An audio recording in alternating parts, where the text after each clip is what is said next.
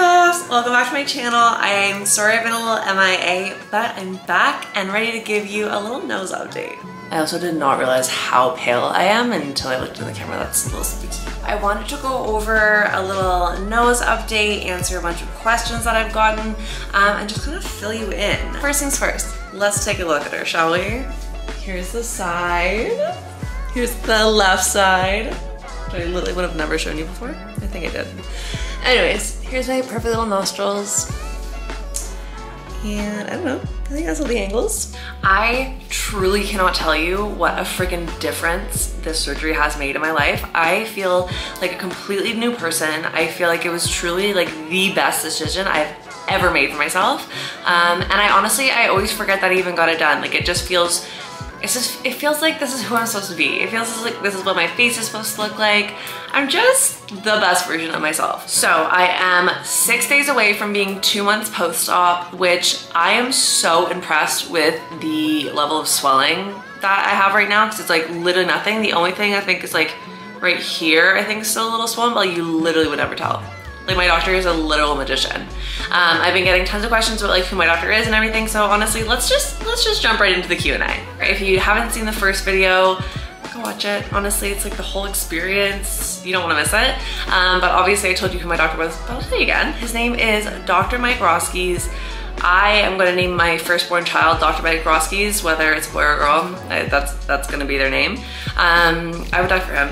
Truly would literally die for him. He gave me like a whole new sense of confidence.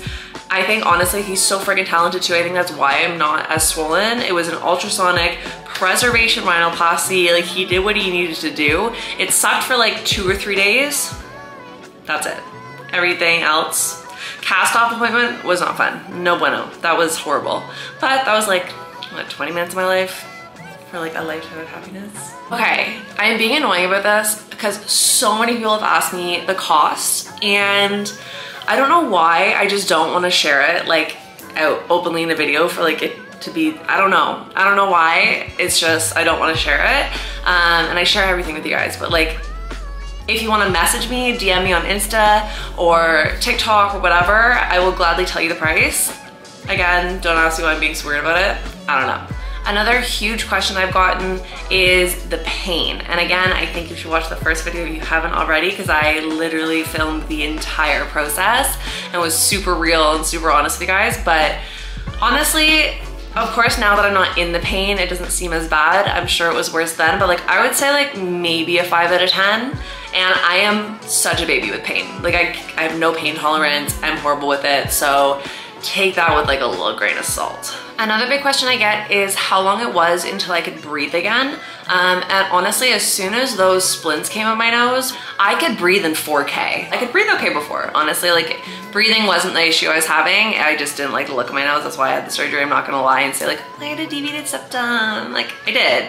But that's not why I got the surgery. Also got asked a lot when I could start to wear makeup again, and honestly, I'm pretty sure I wore a little bit of makeup to my cast off appointment. It was, I can't even reach.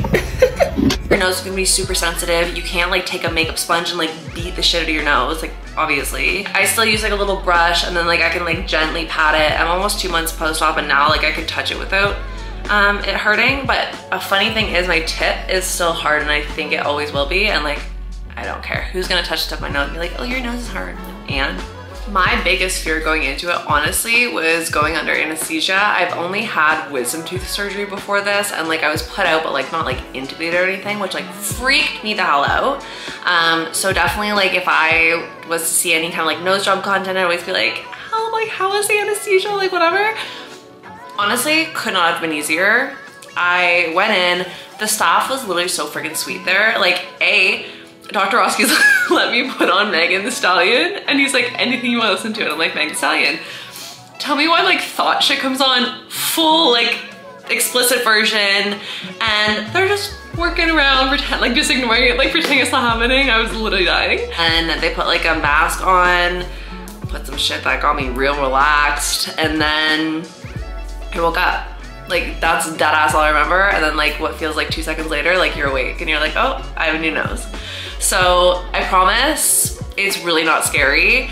And ask your surgeon like any question that you need to ask before going under. Like I literally said to like April, who's like the care coordinator there, I was like, what happens if I'm like paralyzed but like awake but you guys don't know I'm awake? She's like, it's not gonna happen. So like even if you have like irrational fears, talk to your surgeon or your nurse about it. Like I'm sure they've heard it before, and it just like helps calm your nerves if it's something that you're nervous about. I was also asked how long it took for my stitches to fall out. So I had a closed rhinoplasty, which means all like my stitches and my scars were inside, like he cut from the inside, he didn't cut on the outside. However, I do have scars like here. I don't think I have makeup on. Here, yeah, you can see them. Like there and there. Well, they're like here. Anyways, that's where I did have exterior stitches, and in my ear, which I'll also show you. Hopefully it focuses. But yeah, so you can see the stitches there. Those got taken out, as you saw if you watched the last video, at the post-op appointment. So he actually like removed these stitches, which was really fun. Really great experience. So a week he took them out, and probably about like 3 weeks after the rest dissolved. I also had like a few little like knots, like stitches inside my nose in like little random places, and they've all come out since, so I'd probably say like a month after. Another question I've had is like what's like the maintenance like afterwards. So the only thing that I've really had to do since I've kind of had my cast off and everything, I have to do a nasal rinse twice a day, which I usually probably do once a day if I'm being really honest with you. But I just do it in the shower at night, and honestly I used to hate it, but now I like look forward to it. I'm like, yes, like clear that shit out. And then I put scar gel on my ear and here, which honestly I lost for about 3 weeks and I just found it. So we're gonna go back to the scar gel because I don't want these scars. The main thing I've had people like comment on my TikTok, they're like, oh, do you regret it? Do you regret it? I'm like, no, absolutely not. Are you kidding? Are you kidding? Actually, even beforehand, like that's all I talked about was how much I hated my nose. Like it was such a point of insecurity for me, and I'm just so like proud of myself for being brave enough to get that done, because it was scary, but I did it and it's done, and I would do it like 10 times over if I had to. I'd probably say those are the main questions that I've gotten about my nose job since I've had it done and kind of been public about it. However, I'm always happy to answer questions. I've had so many people reach out to me on Instagram and TikTok DMs, and I'm more than happy to answer any like general questions. If you want to know the price, go ahead, DM me. Anything like that, I'm more than happy to answer. I've even like had deep conversations with people about it with like complete strangers, but it's just something like I'm fine doing. I'm very much a people person. So if you have any questions or concerns, let me know. I'm your girl if you want to know anything about the experience with Dr. Roski's. If I get enough questions about it, I can make a whole other video about it. That is all for today, and comment if you have any other questions and I can do another video. But I love you so much. Bye.